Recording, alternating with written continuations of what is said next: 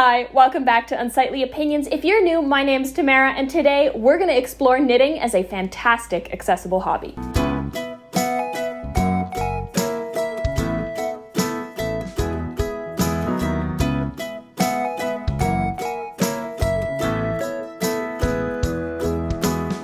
The weather's getting colder, I'm in a big fluffy sweater, there's snow on the ground, so why not take this beautiful blanket yarn and these round knitting needles and make ourselves a hat? Before we get into the main project, we're going to talk about all of the tools that you're going to need, all of the techniques, so you can practice them if you're new to knitting before you get into the main project. In this video, we're going to talk about doing a slip knot, doing a long tail cast on, doing a knit stitch, doing a purl stitch, how to drop stitches, and how to cast off. So whether or not you're making a hat, this is an excellent video for all of the basic knitting techniques you're going to need for just about every project. Let's talk about how we're going to do this project. So to follow along and do this with me, you're going to need any kind of yarn. I am using Yarnspiration's Bernat Super Bulky No. 6 blanket yarn in the shade Shadow Purple. I am told that it's a rather dusty lavender shade. The reason I got this color is because it was on sale. Next, I am using 10mm round knitting needles. You can do this project on straight knitting needles, you'll just have to alter the pattern a little bit. I have a pair of scissors, and lastly, I have rings. You can use any kind of rings that work for you. I just twisted up some wire, and this is entirely optional. You don't need these just make your life a lot easier, so you can keep track of how many stitches into your project you are. For those of you who are more advanced and already know how to knit, you can jump ahead to the timestamp on screen now. If you are a complete beginner, I am going to try and walk you through all of the steps and all of the techniques that you need to know before we get into the project. If you have some vision, I am using super bulky yarn today and thick needles on a contrasting black background in the hopes that some of you will be able to see what I'm doing. If you don't have enough usable vision or you are blind, I am going to try and describe what I'm doing in as many words and be as descriptive as possible so you can understand. But know that when I started learning how to knit, it took me about 10 times before I finally understood how things worked and where all the things were going. So if you get a little bit confused, don't get frustrated, you'll figure it out. So first things first, unravel a little bit of your yarn. First, let's talk about two important definitions. The yarn that is closest and connected to the ball is called your working yarn.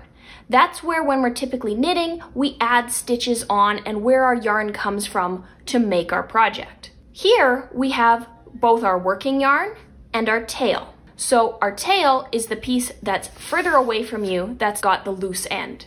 So what I have my yarn in front of me, tail end on the left, working yarn and ball on the right, and my yarn laid out perpendicular in front of me on the table. First, to do a slip knot, place your right palm flat on top of your yarn. I pick up the yarn in my right hand and turn my thumb towards the sky. Next, with my left hand, I pick up the tail end and wrap it counterclockwise around my entire hand so that it crosses over at the base of my palm. The working yarn should be towards me, the tail end should be further away from me. Next, I turn my right palm towards the sky and I pick up the yarn with my index finger and thumb in my left hand and slide just a small piece of that yarn underneath the strand that runs across my palm, so it creates a new loop. Next, I grasp that little loop that we've created with my index finger and thumb in my left hand and pull my right hand out. With my right hand, I find the tail end and the working yarn and I pull tight. That's our slip knot. Let's do that a couple more times just so you can get the hang of it. Palm flat on the table on top of the yarn, I pick it up in my fist, turn my thumb towards the sky, and continue with my left hand wrapping the yarn all the way around my palm till it crosses over at the base of my hand. My right hand turns towards the sky. My left hand picks up the yarn in my index finger and thumb and pushes it just underneath the strand that runs across my right palm. Once I've created that new little loop, my left hand grasps the new loop with the index finger and thumb, my right hand is removed, and then I find the tail end and the working yarn with my right hand, and I pull tight. Now, here's where you slip it on the needle. What I do when we start our long tail cast on is I make sure that my tail end is facing towards me and my working yarn is facing away from me, and I slide that loop onto the right side of my needle. Once it's on there, I pull the tail end until it's tight. Once I have my slip knot on and it's fastened securely, I hold it with my index finger and thumb so it doesn't slip off the tip of the needle. With my left hand, I come in with my bottom 3 fingers, my middle, ring, and pinky fingers, or 3rd, 4th, and 5th fingers, and I pick up both the working yarn and the tail. I pull backwards so it should create 2 parallel pieces of yarn. Next, I slide my index finger and thumb between the 2 strands of yarn. Once your index finger and thumb are through the 2 strands, open them up wide so you make almost fake gun signs. Rotate your left hand so that your palm is more towards the sky. Bring the tip of the needle towards our thumb and touch it just underneath where the strand of yarn wraps around our thumb.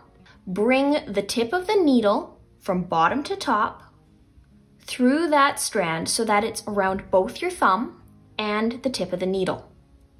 Next, once you have it around both, bring the tip of the needle towards your index finger so it touches just above the strand of yarn that's wrapping around your index finger. Slide the needle from top to bottom, not bottom to top, top to bottom, so closer to the tip of your finger towards your palm, and bring it underneath that strand. Once it's underneath, bring the tip of the needle back towards your thumb and run it down the entire length of your thumb so it comes underneath that loop.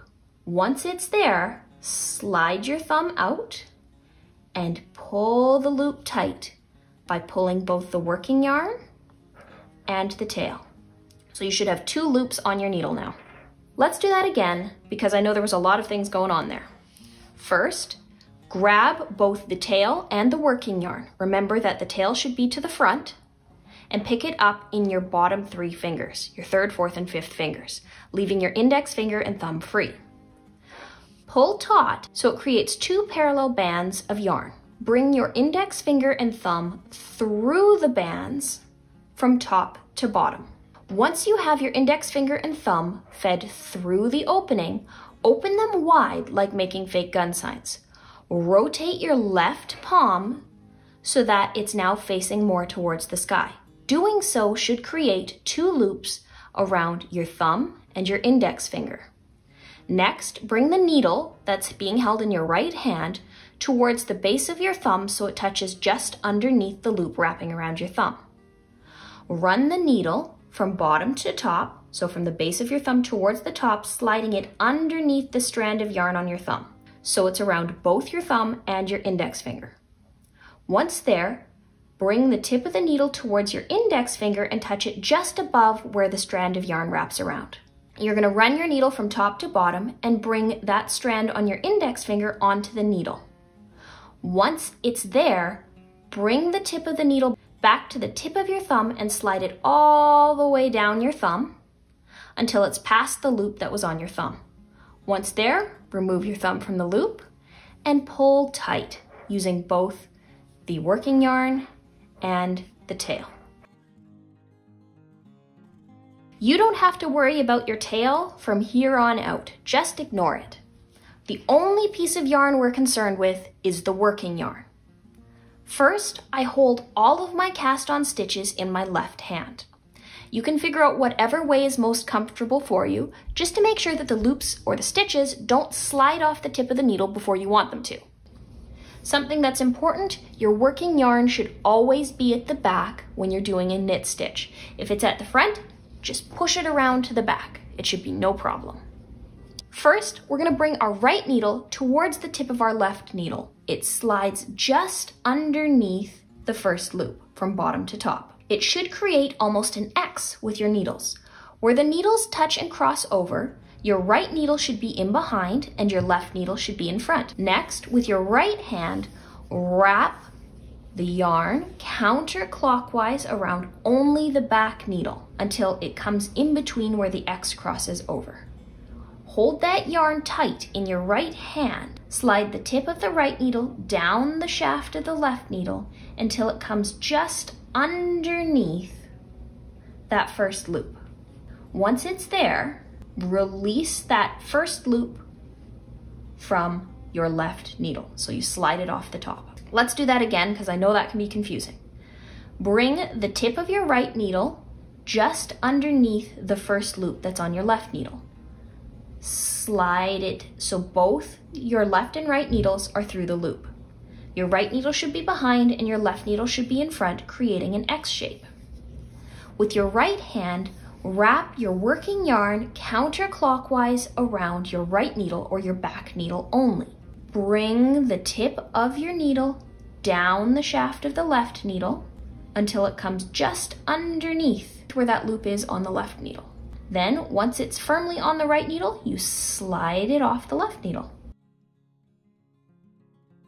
The purl stitch is really similar to the knit stitch. In fact, it's exactly the opposite of what we just did for our knit stitch. It's really important to have our working yarn towards us. If it's away from you, just wrap it around so it comes in between your needles towards the front. With your right hand, bring your needles together and feed that first loop onto your right needle, the same way you would if you were doing a purl stitch, except this time our right needle is going to be in front of our left needle. We're still creating that X, but our right needle is now coming from top to bottom or right to left through that loop. With my right hand, I'm coming counterclockwise around my right needle or my front needle instead of the back one. Once I have it wrapped all the way around, you have to hold the yarn taut in your right hand and slide the tip of the needle towards the tip of the left needle so that it comes underneath the loop on your left needle. Once there, and once firmly on your right needle, you can let it slide all the way off the left needle. Let's do that again. Your yarn is in front, your working yarn is in front towards you. With your right hand, bring the tip of your right needle towards your left needle and slide it onto the first loop at the tip of your needle. You're sliding it on from top to bottom or right to left, however is easier for you to think about it. And then with your right hand, you're wrapping yarn counterclockwise around your front needle or your right needle. Once that yarn is wrapped all the way around counterclockwise, you bring the tip of your right needle underneath the loop that's still sitting on your left needle from base to tip. And then once it's there, once you've reached the tip, you let it fall off your left needle.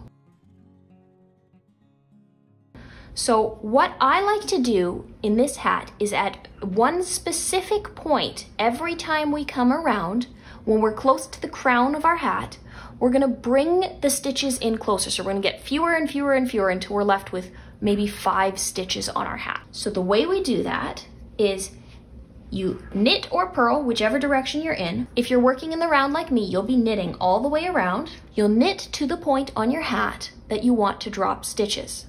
So what you're going to do this time is it's very similar to the knit stitch, but instead of picking up 1 stitch only, you're going to bring your right needle towards your left and you're going to pick up 2 stitches. You're going to wrap both loops onto your right needle. Instead of wrapping the yarn around, we're just going to drop it off of our left needle onto our right. So we have 2 extra needles we have not touched. We haven't stitched on our right needle. Next, we're going to knit 1 more stitch, and then we're gonna come back to those 2 loops that we created, and we're gonna slide them over top of that next knit stitch that we just did and push them off the top of our needle. You can do this with your needle. I find it's easier to feel if I do it with my fingers. So we have just cast off 2 stitches. You just keep knitting and purling until you come to the next spot where you need to cast off. So we'll pretend that we're there already. I'm just gonna do 1 more knit stitch here and then say we want to cast off these next 2 stitches. So what I'm gonna do is I'm gonna bring both of those loops onto my right needle, just as though we were gonna start our knit stitch. We're creating that X, but instead of wrapping the yarn around, we just slide our left needle out. So now we have those 2 loops on our right needle. We're gonna knit our next stitch, and we're gonna slide it onto our right needle the way we usually would. Now, with those 2 loops that we did nothing with, we're gonna slide them over top of that knit loop that we just created. And we're gonna push those 2 loops off the top of our needle. And that's gonna make them smaller. We went from 8 stitches to 4. first we need to do our long tail cast on. So how much are we going to need? I know I need about 52 stitches because I measured out on my yarn. I did a little test piece where I knit a few rows of 10 stitches and then multiplied that out by the circumference of my head. If you want a general rule of thumb for long tail cast on, they suggest that you need about 4 times the length of your total project. So for me today, I'm gonna wrap this yarn around my head 4 times.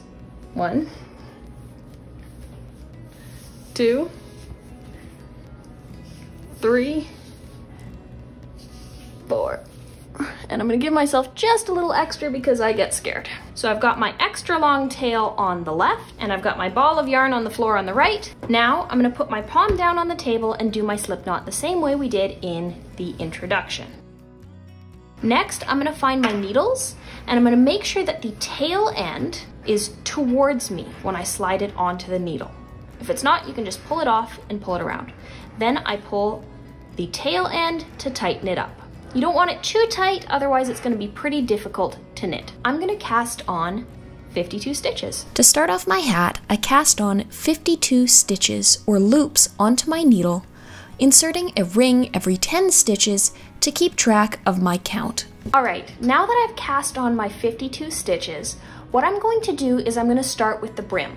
Something that's really nice about working in the round is you kind of create your hat in a spiral as you knit around and around and around and around. One thing to watch out for if this is your first time is to make sure that your stitches don't get rotated around your needle.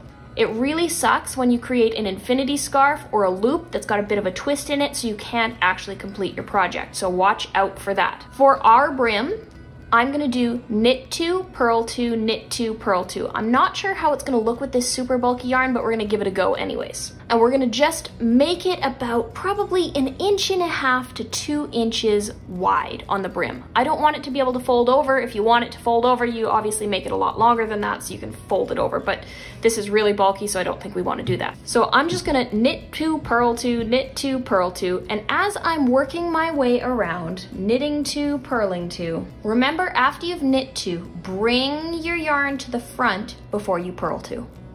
Otherwise, you're gonna end up with a little bit of a mess. I did my knit purl pattern round and round and round and round until I got about 2 inches of brim created, ending at where I started casting on. For me, I believe it was about 8 rows. I also realized how terribly uncomfortable my dining room chairs are. All right, this is what we're working with so far. I've got my brim done, essentially.